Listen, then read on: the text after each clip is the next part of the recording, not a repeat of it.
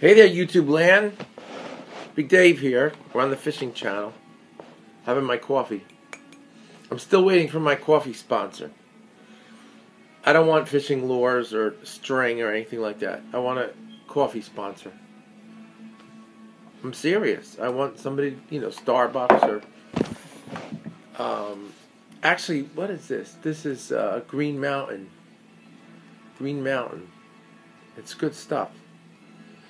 And some other coffee, nuts.com. See? Maybe they're watching. I don't know. So anyway, one of our viewers, Your Mama, that's his code name, Your Mama, asked me about the Omega. And it's hard to type an answer about the Omega or something. You have to really show the breakdown and everything. So I'll tell you right now, I'm not a big fan of this reel. This reel, to me, is a pain in the neck. It has 3 pins in it, which I'll show you in a minute because I'm gonna open this up. So first thing is the front screws off. Now it's a heavy front. It's durable. I mean, it's a good thing. In order to get the front off here, you have to push in the casting button to bring the pins in. Then this will come right off, like this. Okay. It has a casting head. You can hold the handle, and just like on the other ones, you can unscrew the casting head, which I'll do right now. So there's the casting head. It has 3 pins in it. Right now, this has light use on it. I mean, I used it 2 years ago quite a bit to give it a good trial. I mean, it's heavy construction, and the pins are in there nice. It has a brass plate. I'm assuming this is brass because it's never corroded or anything. Maybe it's solid gold. Imagine. I could take it to the jeweler, Okay. So then you have this removable spool on here. I kind of like this because you can change the spool really quick. And what you have to do is tighten the drag to the maximum and turn this, I think, clockwise. And it comes right off. There it goes. It's got like a bayonet kind of mount to it. See that? Now, what you want to do, and some people I know because I get criticized for this all the time, is people get like annoyed with me. You just take a little Vaseline on your pinky and rub it around on here. You can use your favorite stuff if you want to. But I know I've been through this before. I can't tell you how long, how many years I've been using just some dabs of Vaseline on the gears. And none of my reels have dried up, frozen up, nothing. The weather doesn't affect it. They don't rust inside. I like Vaseline. Here it is. I use it for all kinds of... I have the other stuff. I have the blue grease and the everything grease. I have all that stuff. But the one I use all the time is... This has Vaseline in it. It's been in there for 2 years. And look at it. I'll put my finger in there. It's still... Vaseline, it's perfect. It works for me. So you might not like it. I don't know. Alright, so anyway, so there's your main shaft. And then this has a higher ratio. I don't know exactly the ratio. This has a little bit higher ratio than a normal Zebco.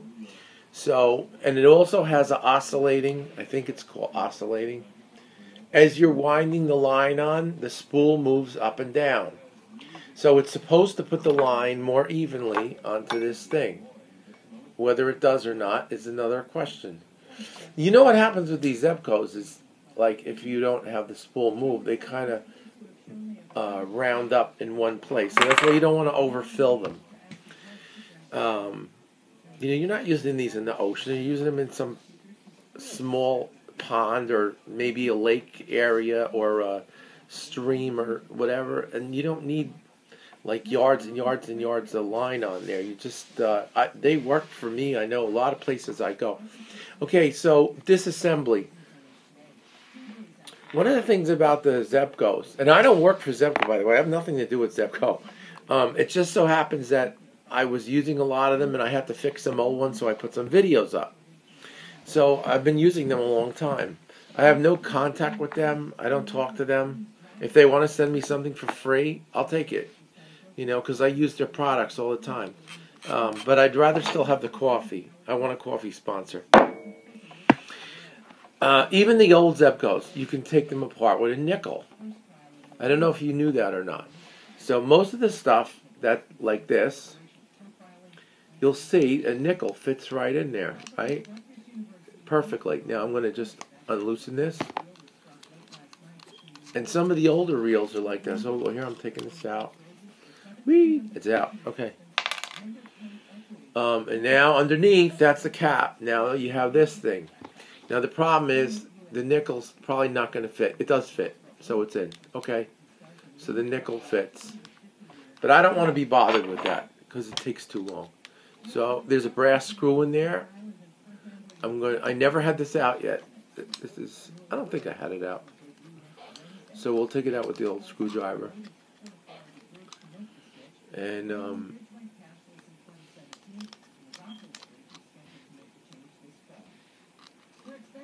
there's one of these thingamabobs. It's got a bushing on the outside, and this is so when you put it in, the reel can still turn around on there. Okay, so I'm putting this off to the side. Now we're going to pull the handle out, and there's a bushing there. There's some kind of a keyway on there that matches up to something in there. Looks like a lot of brass parts. So I mean, it's good stuff, right? Oh. Now we have trouble because there's these little Phillips head screws inside. Okay. I have to run for a second. You're going to look at the garbage bag for like 30 seconds while I go get my other box.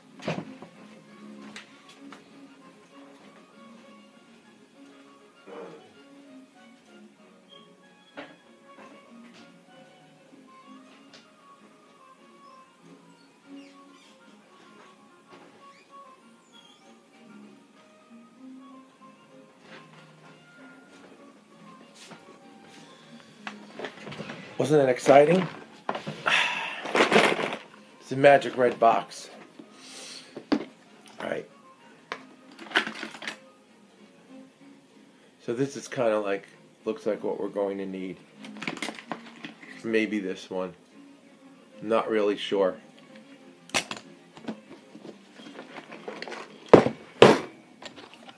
So what I'll do is I'll just, I'm going to see which one fits the best. It is the bigger one and it fits tight. This is tight. So these have to come out. And yeah, it's going to get tricky now. We're going to have a bunch of parts. So I'm going to get a napkin. I don't have my tray here. I'm going to just tap those out. And then the cover is going to come off. Here's the cover. Here's the back.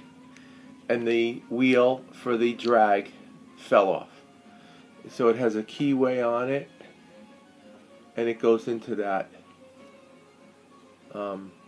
adjustment there. Alright, there it is. So we're going to put these off to the side. And there it is. Look, it's pretty good stuff, right? I don't know if it's going to want to focus. I'll try it. Not really. But it's got brass inside, steel in the middle there, so it's strong. Bearings.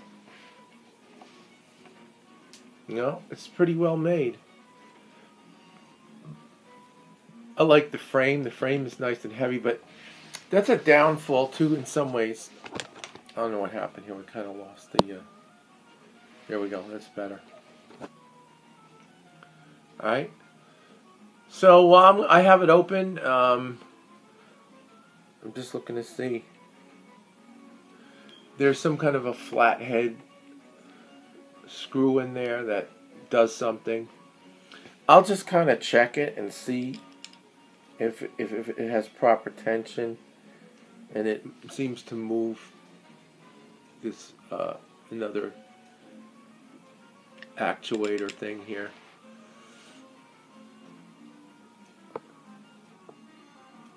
And that's I don't know. And there's a spring in there. I can see the spring, a tension spring. That's for the drag. I can see it. And it's on there nice and secure. So this is better made, you know, than some of the other Zebcos. You can just see that right off the bat. This is a nice solid mechanism. What I don't like about it is these 3 pins. They tend to be a pain in the neck. And I'll tell you another thing is, I've had 4 sets of line on this reel because it doesn't cooperate as well as some of the other ones. Okay, I'll tell you my favorite. I mean, I would just put some grease on here, you know. I might put some blue grease on here, but it looks to be, it's nice, it moves nice and smooth, there's no problem. Oil the bearings, put it back together. This is a good solid piece, you know. I'm not going to put it together on the video. But of the newer Zebcos, you know, this is my favorite. Somebody had these on clearance. They were on eBay or something. I bought a couple extra ones. Zebco 33, authentic, platinum, all metal. I have one of these now about 4 or 5 years, and I had it apart like twice. And I did, because of my own like overzealousness on something, I broke a pin off on one of these, so I just ordered a new head from Zebco. It was like $5.60 or something like that, and some other parts. And I just changed the head in it because I broke the pin off in the thing. So it's not something like you can really fix. You just have to get a new head.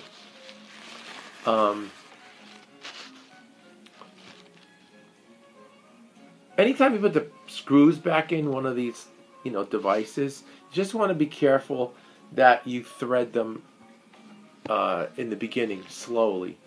So, you know, you can put it on. This is going to be recessed, so you can put on the end of the screwdriver, put your finger on it, and just guide it right into where it goes until it's set, and keep moving in, and then gently use the shaft here to find that it's threaded properly. Sometimes you know, I don't know what everyone's experience is with mechanical things. I mean, I've been taking things apart and fixing them since I'm like a kid, right? I'm not a kid anymore. You gotta have a gentle feel for when you put these things back together. Don't force anything. If it's not going in right, something's wrong, just change it, like adjust it or something like that, you know.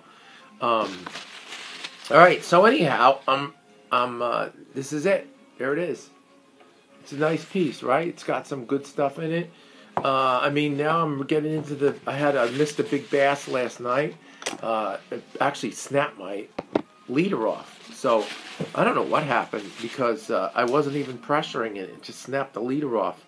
It must have been near a rock or something, and it just popped it. It was like a 12-pound leader, and I had 30-pound fluorocarbon, braid on there. So, I don't know what happened. And I'm sure it was a bass because of the way it took it and just yanked on it. And I pulled up to set the hook, and it just snapped right off. Okay, so I'm going to run out of time. 14 minutes, 25 seconds. Thank you so much for watching and subscribing and sending me comments and all that. It's all great. Okay, have a good day. Happy Wednesday. Bye-bye.